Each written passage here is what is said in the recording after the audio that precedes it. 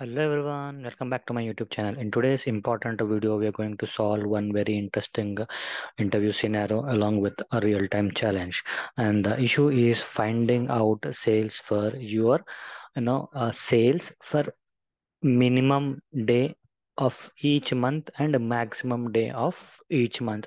Now we can consider this question or scenario in two ways. One is exactly finding out for the first day and the last day of each month for every year, or minimum day and maximum day. So let us try to understand what is the difference between these two. And while doing so, if you're new to my channel, don't forget to like, share, and subscribe, and let us get started.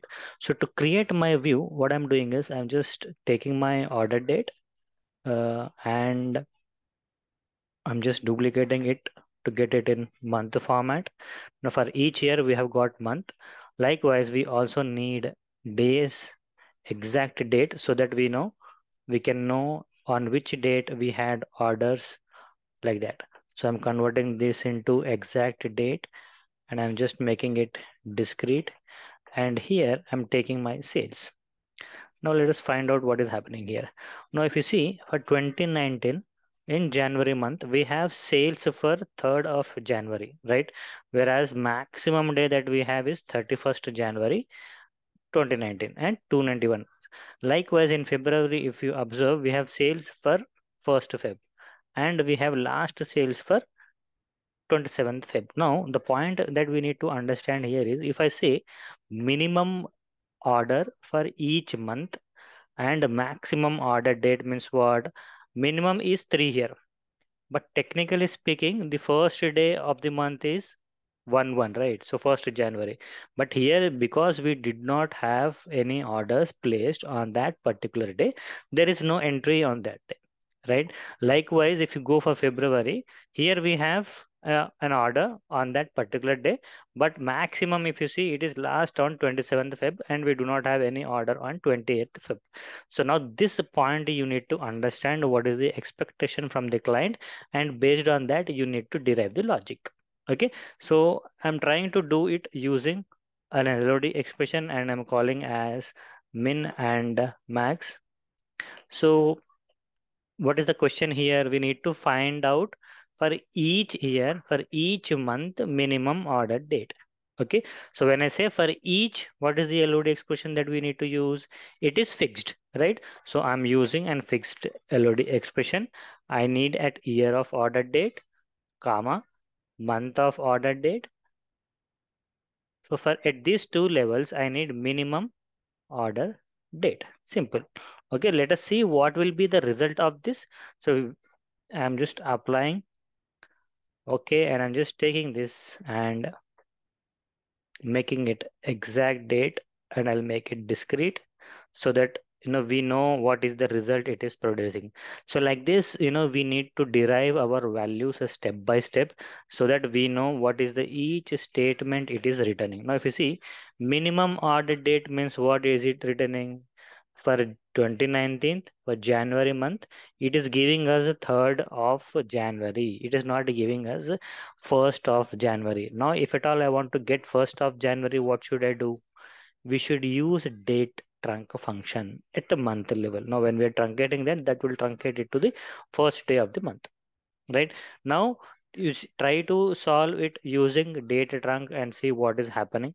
Okay, now what I'm doing is I'm trying to find out, same likewise I'm trying to find out a maximum day at each level. So simply at this level, if you write max, okay, you should get max date for each month. See, January, what is the maximum date we have? 31st. We are getting. In February, what do we have the maximum date? 27th. Same we are getting. Now I am going to use this as a calculation. See how I'm going to write. I want this minimum or maximum date to match with my order date. Then only I will treat it as my condition. Simple. Okay.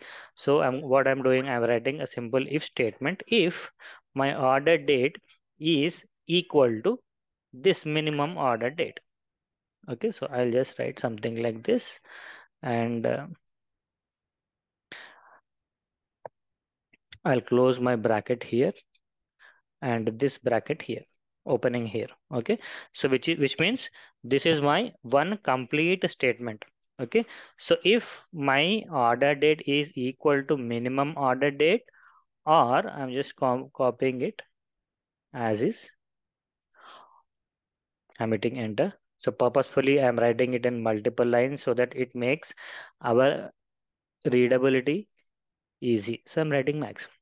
So either my order date should be equal to minimum order date or maximum order date, which means we should either get first or we should get last. Okay. If this is one among these two, then treat it as one, else zero. So if you have seen my previous calculation, like how we have created flag, similar fashion, I'm creating another flag here to find out my first and last order date for each month. Click on apply. Okay. Now if you see, and if I'll just drop it here, I'll take only one. We need only matching condition. Now for every month in each year, we are getting first and last order date. Okay. Now because we don't need this min and max, these are your sales for that particular day. That way we can do. Okay, so I hope you find this situation useful and important. We can try to implement this in your project if at all a similar request arises. uh, I hope this video helped. If it does, don't forget to like, share and subscribe. See you in the next video. Till then, bye bye and have a good day.